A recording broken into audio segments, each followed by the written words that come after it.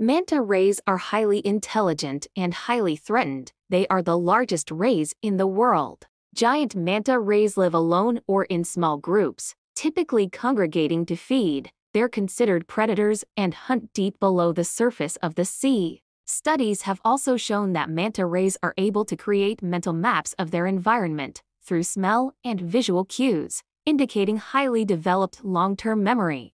Manta ray feed an astonishing amount of food each day. Their favorite is zooplankton, the tiny animals that float in the current. When plankton is evenly distributed within the water column, a manta ray will feed mid-water by swimming with its mouth wide open.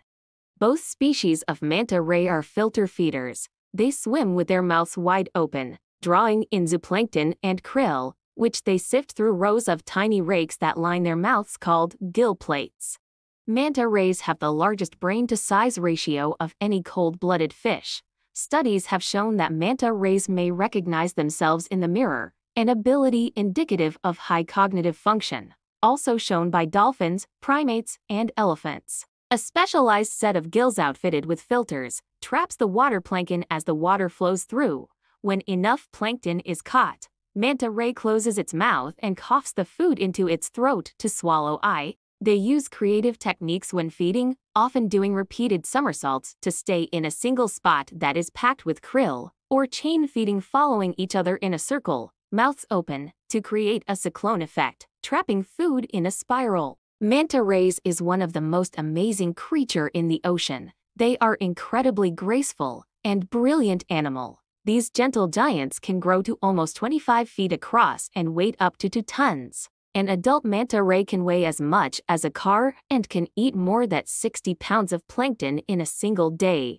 With a diet composed of tiny organisms, eating is a full-time job for these giant fish. Manta rays make regular visits to cleaning station spots on a coral reef where sea animals go to be cleaned by smaller creatures, where they stay still for several minutes while cleaner fish remove parasites and dead skin. Many individual manta rays return to the same stations over and over. Female manta rays hit sexual maturity at around 8 to 10 years old and tend to give birth once every couple of years, usually to one pup, or occasionally two. Pregnancy lasts about 12 to 13 months, and manta rays give birth to live pups. Babies look like smaller version of adult manta rays when born and can immediately survive without parental care. Manta rays can live for 50 years. The manta ray will travel miles across the open ocean in search of dense patches of planktons where it can feed more efficiently. Upwelling events provides this opportunity. Currents force plankton to the surface, where it collects in large sheets,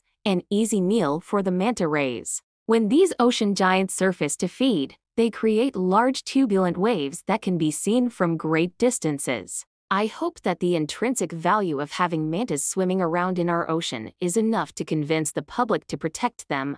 I think that having animals like manta contributed to the planet that we live on, and this is what makes the ocean worthwhile.